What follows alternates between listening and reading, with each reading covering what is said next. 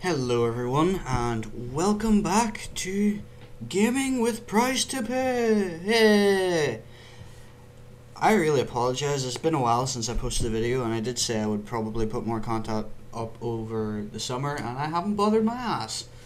But I was actually planning to put some content up a week or two ago, but the problem with it is that my Turtle Beach headset, which I've had for like 4 years, the mic finally broke, so I can't use it anymore, and I had to buy a new mic. So I got this Anna 900 for like mic for 600 quid, and it's pretty damn good. I'm waiting for a boom stand for it so I can better position it, but this setup seems to work pretty well. If there's any problems with the audio, please let me know in the comments section below. So this is something a little bit different that we haven't done on the channel today. I'm going to do a Pokemon battle on a website called Pokemon Showdown. Now these are going to be like replays of games that I've already battled, so I'm just going to commentate over them and basically tell you what I was thinking as best I can remember. Like what I was thinking, what my thought process was, and what my plan was, and stuff like that, and sort of how I was predicting things like that. And it should be something different. The cool thing about these is they're not going to be as long as other videos, so I should be able to put more of these. I should be able to put these out at least once every day, provided I have the content recorded. So hopefully I'll be able to put out more Pokemon battles and get more content out there. And don't worry, I will be doing other videos. I don't think I'm going to do Let's Plays anymore, simply because they're so hard on the computer to render and stuff, and it just takes too long. And I've been talking for quite a while here, and you're probably getting bored, so I'm going to actually start the battle. So let us watch what happened. So to start off, my opponent goes into Vaporeon and I go into Tyranitar, because Tyranitar is my lead and I want to set up something with him. So I set up my Stealth Rocks, and my opponent hits me with a Surf, which does almost half my health. But I knew I could take a hit from his Vaporeon provided there wasn't rain or anything, so I got my Stealth Rocks up, did what I wanted, and switched out to Torterra to get super effective damage against his Vaporeon.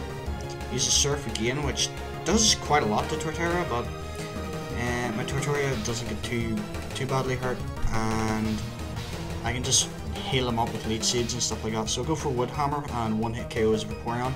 Take a shit ton of damage on Torterra, which kind of sucks. At this point I had him sort of badly statted, and I changed it now. I didn't realise, but I should have put more stats in defense and special defense and stuff like that, but I hadn't started him that way. I don't know what I was thinking when I did start him. But so my opponent goes into whatever the fuck that is, and I switch into my Infernape. I'm not quite sure why I switched into Infernape, but I do, and I go for close combat. It does an okay amount of damage. I think I thought that my Infernape's attacks would be super effective against it, but it's not like that at all, and I lose my Infernape due to stupidity. But this was one of my first battles, and I don't claim to be all that good a player at Pokemon, really. I played a little bit competitively, but not overly, so I don't claim to be the best. Then he goes for a Body Slam and gets his paralysis off. I go for a Crunch. Does a decent chunk of damage to his Jirachi. See, I remembered the name. He goes for Iron Head, which does a shit ton on Tyranitar. I didn't expect it, and I have no idea what I can do really at this point to take out his Jirachi, because there's nothing really. I don't think there was anything on my team at this point to deal with it. I think there is stuff now, but at this point there wasn't. So I just switched into Seismitoad, because my Seismitoad is a beast of a Pokemon. It's so good. I don't know why it's not used anymore. I fucking love it. It's like saved my ass in so many battles. Then once again he gets the paralysis with the Body Slam, which kind of sucks, but he doesn't actually get the Power Hacks, so I just go for Surf, and down goes Jirachi. So that's 2 Pokemon down, and I've only lost my Infernape. which is okay, because Infernium isn't really useful against any of his Pokemon anyway. And he goes into his Salamence, and I'm sort of debating what I want to do, because this thing, he just does a Dragon Dance, which increases its speed and attack, so I just want to use my Poison Jab to get to try and poison this thing and do as much damage as I can, because with that Dragon Dance, my Salamence doesn't stand a chance against it.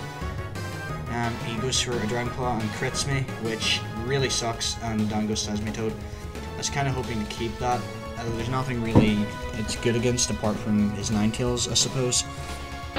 So I switch into Tyranitar. It's paralyzed and it's badly hurt, and it just gets taken out. It was a stupid switch, to be honest. I don't know why I bothered. I should have figured that it was just going to get taken out. So at this point, I'm sort of like, oh shit, there's nothing I can really do. So switch into Torterra, because then he goes for a Fire Fang and misses. Thank God, if he had hit that, I would have died. I get Leech Seeds off.